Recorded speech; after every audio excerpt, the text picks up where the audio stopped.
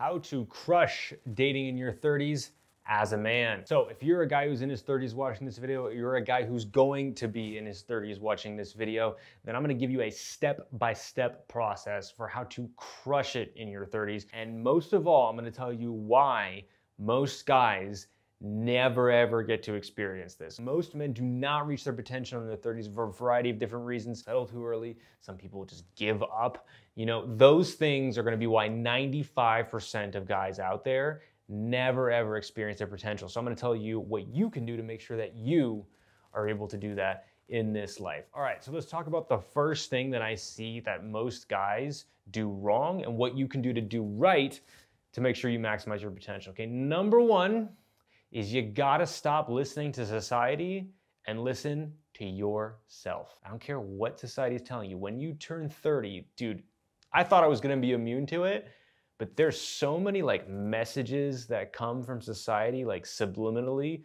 that are going to judge you and tell you to settle down. I don't care how many red pill videos you've watched, dude.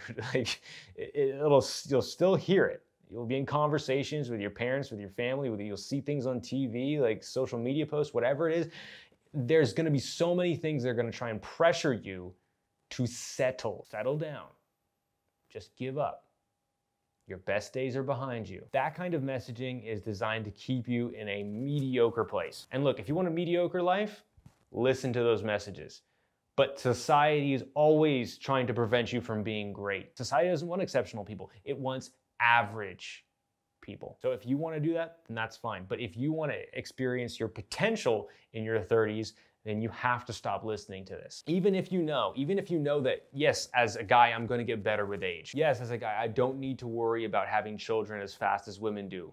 Like, freaking Al Pacino just had a kid and he's 80 years old. Like, I'm not saying you should wait till you're 80, that's way too old, but like, you know, you don't have to be rushing to have children right now. If you want to have kids, I highly encourage you to have kids, but if you have them too early, that can also be a problem too. Don't let society tell you how to think and how to live. Listen to yourself, because if you don't, this is what'll happen. If you don't, you're gonna settle for someone you're not super into. You're gonna have kids with that person. And then 10 to 15 years later, you're gonna be so unhappy, you guys are gonna get a divorce, and then you're gonna be back on the market again with a split household, and you're gonna wish that you would listen to yourself and not to your friends, family, and society. I coach these guys who are in that position right now all the time, and trust me, like, they will tell you the same thing. You have to recognize that, yes, there are certain things that don't improve as you get older. Your sperm does decline, but you are not, it's not a sprint to get down there. The second thing that you can't do is you can't get lazy. This is the biggest reason, or maybe the second biggest reason, why I see guys in their 30s never able to achieve their potential. The first reason is because they settle too quick. The second reason is even if they don't settle too quick, they tend to get lazy. These are it was the good old days back in college when we used to pick up girls and stuff. The good old days when we were super ambitious and motivated and down to make a change. No, those days can be now. You can be that person now. It doesn't have to be the picking up women, but you can be the best version of yourself. But it's going to take you going through discomfort. It's going to take you making an effort. It's going to take you putting your best foot forward. But if you're not prepared to do that, you thought that was 20-year-old Lloyd's problem, then the best days are behind you.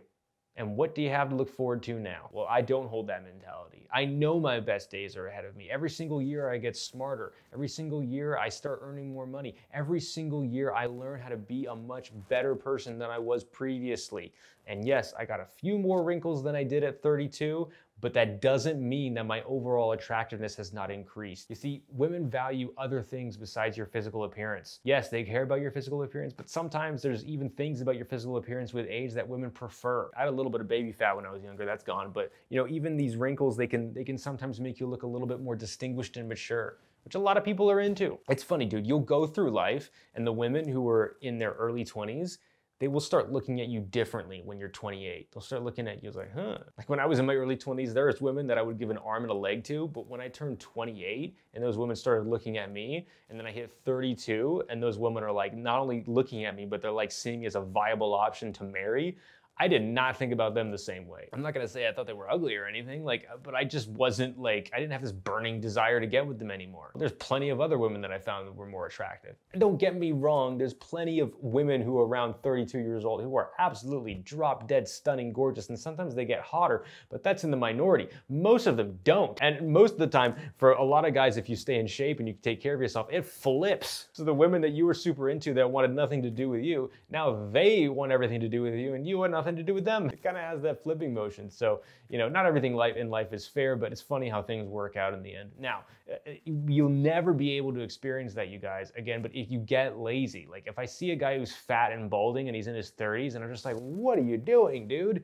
Like, you have the ability to be so awesome. And look, if you're balding, like, you know, get rid of your hair or do a hair transplant or something, like there's plenty of options for you to still be awesome. But if you're someone who just was like, oh, my best days were behind me, my party days were in college, and that was the time that I can get girls, and now I just only have to do work and try and find a girlfriend, swipe on, you know, Hinge or something, like that's not gonna be, you're not gonna be able to maximize your potential in your 30s, okay? Because that's what a lot of guys fall into. And that brings me to my third thing, which is when you hit your 30s, typically, not only do guys start buying into society's lies, start getting lazy, but they also stop making friends and making an effort with people. So your social relationships start to break down in your 30s. When you break these things down, it makes it harder for you to meet new women that you could potentially date. So by the age of 25, typically we start spending less time with our friends, more time with our significant other or person that we're dating, and less time with our family as well too, and more time on work. So typically these people, if they're not seeing anybody,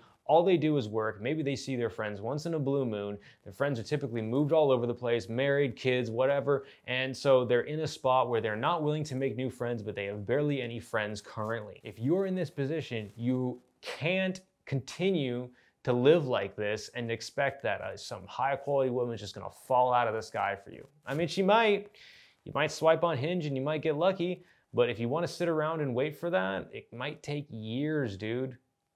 It might never happen. You might have to settle for someone you don't want. If you just want to focus on dating apps, the best way is to increase your life right now. Even if you are with a significant other, having friends, guy friends especially, you can have female friends too, which is, you know, something that I talk about a lot. Having both of those things, friends in your life, that makes life worth living. The men who regularly spend time with their friends and have a relationship or are dating women and have a career, those are the happiest, most successful people in life every single time.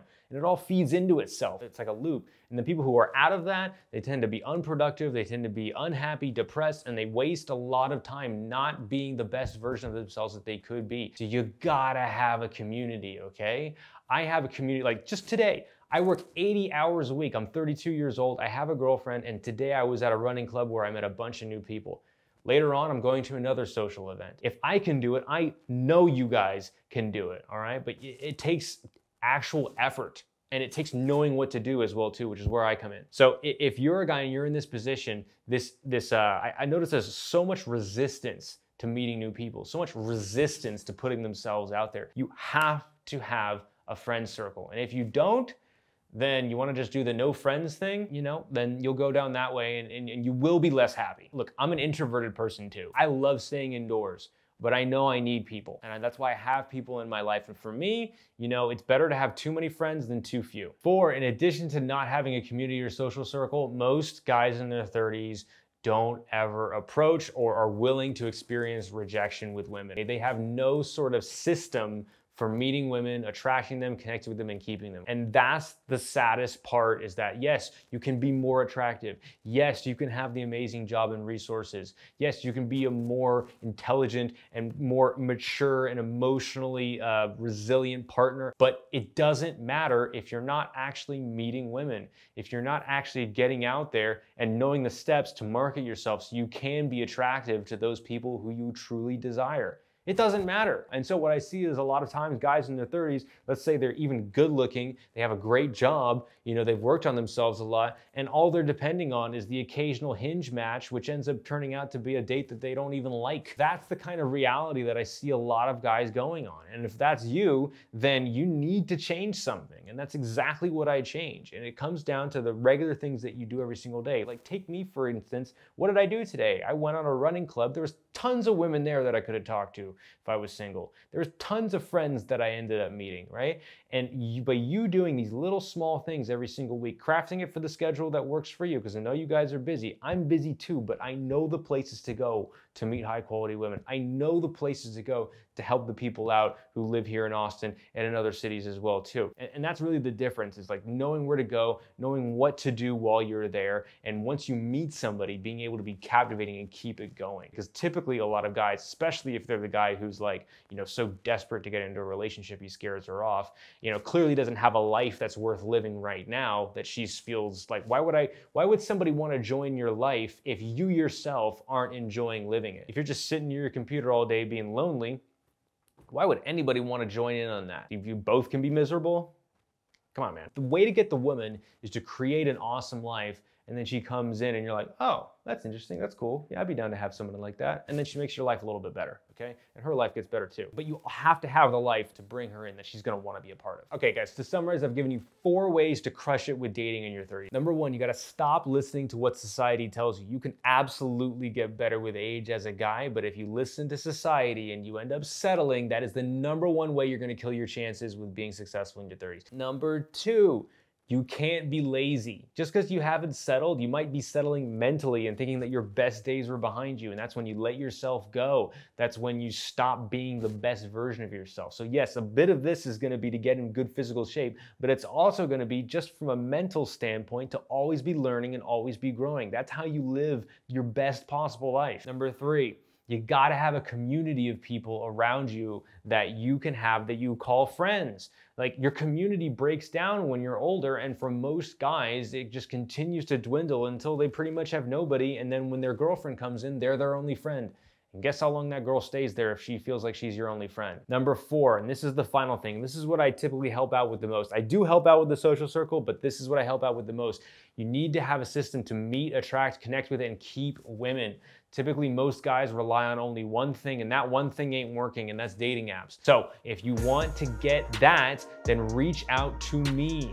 Or reach out to somebody else who knows it, okay? If you want my help, go to getcoachedbylloyd.com. You can book a free consultation call with me or a member with my team, and we'll set you up and we'll see if we can help you.